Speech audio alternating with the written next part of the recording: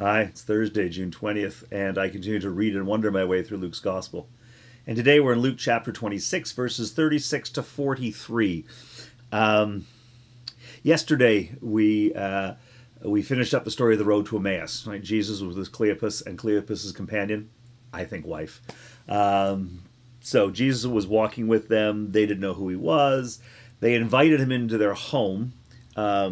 Instead of letting him go on the journey on his own, and fed him. And in the blessing, the breaking of the bread, they suddenly recognized who Jesus was, and then he disappeared. And their hearts burned as they thought of how Jesus had revealed himself to them in the scriptures and all of that stuff. And Cleopas and the missus decide to go back to tell the others what had happened. So this was Luke's first resurrection story. And Luke has two. And so we're going to tell the second one, and much like the road to Emmaus, I'm going to cut it in half. So it's pretty short today. Luke 24, verses 36 to 43. While they were talking about this, Jesus himself stood among them and said to them, "Peace be with you." They were startled and terrified and thought they were seeing a ghost. He said to them, "Why are you frightened, and why do doubts arise in your hearts? Look at my hands and my feet. See that it is I myself. Touch me and see. For a ghost does not have flesh and bones as you see that I have." When he had said this, he showed them his hands and his feet. And while in their joy they were disbelieving and still wondering, he said to them, "Have you anything here to eat?" And they gave him a piece of broiled fish, and he took it and ate it in their presence. So here we go. Luke's second resurrection story. Cleopas and the other have gone back to the other, Cleopas and his partner, let's do that, have gone back to the others to tell them how they met Jesus. And while they're telling them and they're hearing about how Peter met it, and they're all talking about it, that's where this starts. While they were talking about this, they're talking about the resurrection stories. Jesus appears. Now, it sounds a little bit like his appearance as told in John's Gospel, which was written after Luke and may well have lifted some details from Luke. Who knows? But just the idea of the hands and the feet, and also just being there and bringing peace. In one gospel, he breathes the Spirit upon them. But this whole idea is that there's a peace that comes, and a recognition that it's Jesus.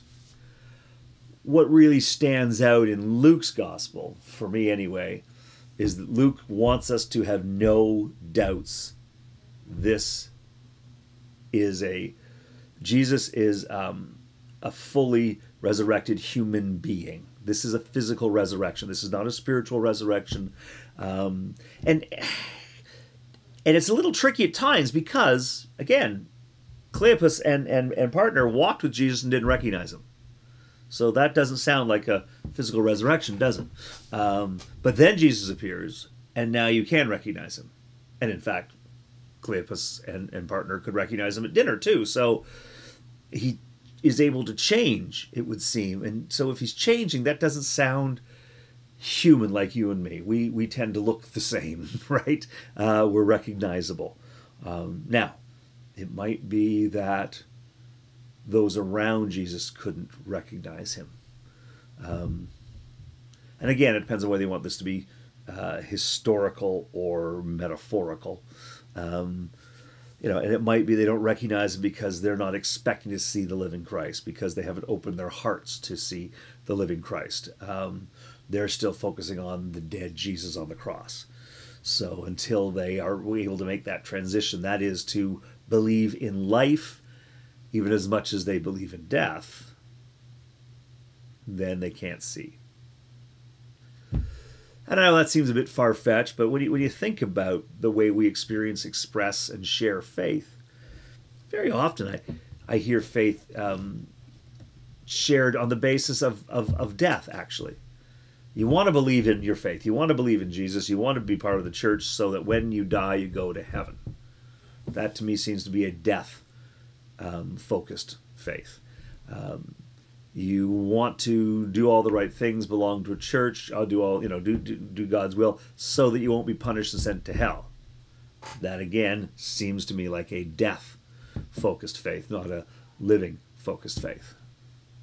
So what if what Luke is trying to point out to us is that we can't really see Jesus until we begin to believe in life, till we believe in a living God, not a dead Jesus.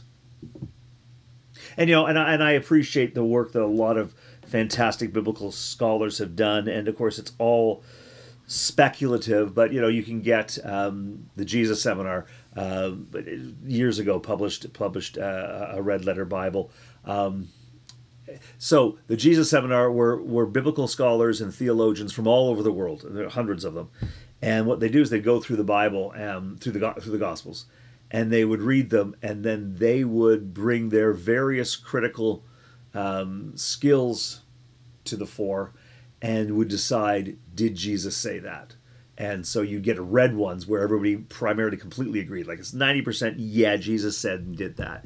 And then you'd have pink, where it's like, maybe he did. Most of us think so, but not all of us.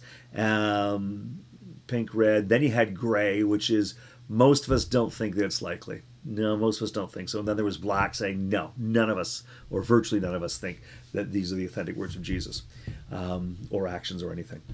And it's fascinating to read. I mean, and I've enjoyed reading it.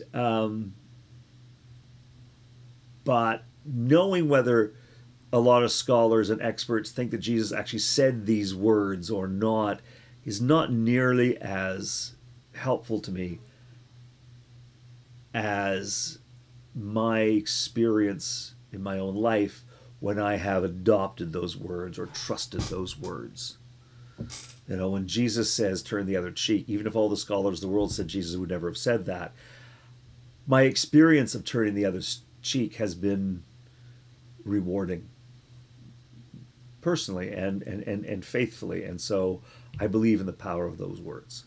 I'm picking a very simple example that I don't have to go into too much, but it's the experience. And I would say, in my defense, and by the way, the majority of scholars do believe that Jesus said, turn the other cheek. But if they didn't, I would still say, yeah, but my faith is not based on dead Jesus. My faith is informed by a living God. Why I read Scripture this way, why I take it and wonder about it. I want that living God to speak to me. I want to go beyond what might have happened historically. I want to have a sense of what's happening now. What's God saying now? So when I read this story, I hear of Jesus appearing as if surprised, like they didn't expect him to come, because they were talking about Jesus, because they were sharing their experiences, and then Jesus is present and suddenly present, right? Just seems to be there. They didn't see him approach. They didn't, in John's gospel and others, it's quite clear that he gets through locked doors, but he goes to them. So I read this story and go, yeah. So the thing is that Jesus is with us when we're talking about him, when we're wondering about our faith, whether we're on the road to get away, on the road to go home, or whether we're gathered in a special place, in a holy place like a church, or where we're just gathered around an event. When we speak Jesus' name, Jesus is present. I have a friend, and that's actually what's really important to him. He prays a lot because his relationship with God is very important to him, and how he lives and manages his life. He says, there are times where I don't even know what I'm going to do or what I'm going to say. I'm not even sure why. I just need to say Jesus' name. And I say his name, and I feel open to his presence. I know that sounds a little mystical, magical for some people, but it's for him that simple. And I hear Luke doing that same thing. They're talking about Jesus, and guess what? Jesus is there. Cleopas and his partner were talking about Jesus. Jesus appeared on the road with them. Cleopas and his partner go to tell the others, and they're sharing their stories. Simon Peter saw this, we saw that, and Jesus is with them. When we talk about Jesus, when we talk about our faith comes alive, and we move from a dead Jesus to a living God. I believe that Luke wants us to understand that. But I also think that Luke very much wants us to understand that this is a physical resurrection. Because there would have been people back then who did not believe it to be a physical resurrection.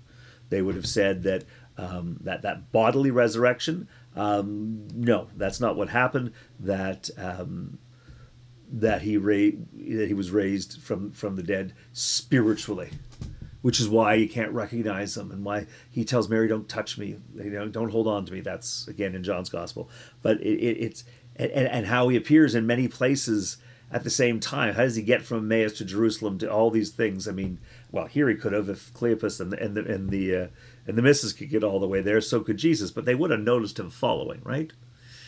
And you take all the resurrection stories, and it appears that Jesus keeps popping up in different places. And that's not the way that our physical world works. So it's easy to go, oh, so he's turned into something else. It's like a ghost. And then there are others who firmly believe that the followers' faith was so strong that when Jesus died, the way they kept talking about him and tried to follow all that he had taught them, it was as if Jesus was still there with them. As if Jesus was alive in the community. For some people, that's a resurrection. Not Luke. Luke wants you to know. He puts the words in Jesus' mouth. Right? Why are you frightened? Why do doubts arise in your heart? Look at my hands and my feet. It's me. Touch me, right? So he doesn't, John, touch me. Well, here is, look. And then, give me something to eat. And he ate the fish in their presence. So Luke is telling us there are witnesses to people who have seen a physical Jesus, a Jesus who is hungry, a Jesus who eats. It's not some kind of ghost, where the fish goes into his mouth and just falls to the ground because there's no corporal body to hold it up. It's just an illusion. It's not that at all. This is a physical resurrection and bodily resurrection. And of that, Luke is convinced. Not all Christians at the time were, and there are Christians today who are also not convinced of a bodily resurrection. And within my own community, I don't know what the split would be, in terms of percentages, but a great number of people in my congregation absolutely do not believe in a bodily resurrection. A great number of my colleagues do not believe in a bodily resurrection. I do. That's my choice. It's where my faith has taken me. I believe in a bodily resurrection because that body is important. I believe that God loves my humanity and that God has always longed to be with humanity. Hence, Jesus, from the beginning of time, there has been Jesus. And to be manifest in physical form, to be God with us. God wants to be with us. That means to me that God doesn't disdain my human body, and Jesus doesn't cast it aside when he is resurrected. He doesn't cast it aside like Clark Kent's glasses and suit when he becomes Superman. Look, I'm no longer pretending. I'm actually being who I am, right? No, Jesus doesn't pretend to be human. It's not a suit of clothes that God puts on so that God can be with us and see what we're doing, right? This is not, the Prince and the Pauper. This is not, the good king who dresses up as a beggar and goes among the villagers for a few days just to see what's really going on. That's not what this is. Part of God's creation, part of God's intent, part of God's plan is that divine human connection, and it's a very important, intentional connection. And there may come a time when I'm thinking, well, maybe it's not, maybe God's as connected to the deer and to the puppies as God is connected to me and human beings. But I think that there is something about the divine human relationship that is cherished by God. And so it's important for the bodily resurrection so that we understand that God is not rejecting any part of our humanity. That's what I take from it anyway. Also to see, it's in other resurrection stories too, when Jesus shows his hands and his feet, you can see the wounds. That's the other piece of this. That yes, Jesus is resurrected. The divine Jesus is fully visible. As soon as you open your heart, stuff is fully visible, and yet that does not take away the wounds. The And we can see that in a tragic way. Oh man, you're always going to have that scar. But the positive of that is that human beings impact God in an enduring way. I mean, I'm not glad that Jesus is scarred and has nail holes in his hands. No, absolutely not. But it does indicate that I matter to God, in that I affect God. We as human beings did a thing, a scar from which God continues to carry in the risen Christ. If you remember, just blanking on Israel's name for a minute, Jacob wrestling with the angel, and he wins, and he walks away with a limp. So he has received God's blessing. He is engaged fully with God, and it goes on to be Israel. He is the yes, Abraham, but yes, Jacob is the father of the tribes, but he always bears a limp. And God is with us, but in Jesus we see, but those scars remain. You matter to me if I carry your mark upon me. Whether that's a scar from pain or a mark of love, whatever it may be, you matter to me. And so showing the scars to me is a sign that we matter to God. We have an effect on God. God is not untouched by our actions, not unmoved, therefore, also by our prayers or by our plight.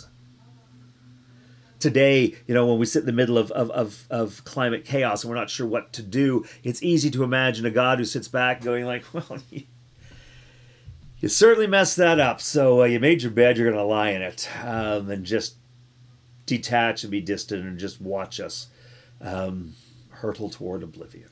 Yeah, we could see that. Except that we also affect God. Jesus bore the scars. I think that God is also scarred by what we do and with the environment and creation. And God is involved and present, bearing the scars, but also leading us on, taking us forward to where there is life, because my faith is in a living God, not in a dead Jesus. My faith is in a living faith, not in one that is bound by old rules, regulations, and stories. No, the stories continue to speak to the present, and the present continues to inform those stories. And in that in the midst of all that, I recognize God's presence. I can tell that I'm starting to ramble. So you know what? I'm going to wrap it there and just leave it with you and see what does it mean to you. Think about this a little bit, and we'll finish off this story tomorrow. In fact, we'll finish off the gospel. And that means Monday I'm going to be starting, and I'm getting calls from people for both Numbers and Revelation. So it isn't a clear-cut winner yet. So if you have a thought about Monday, whether we should start on the book of Revelation or the fourth book of the Torah, book of Numbers, let me know. And I'm probably going to surprise you on Monday, because I'll make up my mind likely on Sunday. But let me know your thoughts. Anyway, let me just offer a prayer. Loving God, thank you for your presence and the truth that what we do affects you, matters to you. You are changed because of us. God, let this time of wondering be a time when we are changed by you as we hear your voice emerge in our wondering. May we be drawn to that voice, and may we grow in faith. We pray in Jesus' name. Amen. Well, that's enough for me today, but I look forward to seeing you tomorrow. Until I get to see you, God bless you. Please know that God sees you, knows you, and loves you exactly where you are, exactly as you are. But God's love doesn't just stay with you, it actually moves through you into the world. That's what it is to be blessed. You are blessed, and you are a blessing. You are a conduit of that grace, of that blessing. And so thank you for being you, and I look forward to seeing you tomorrow. God bless.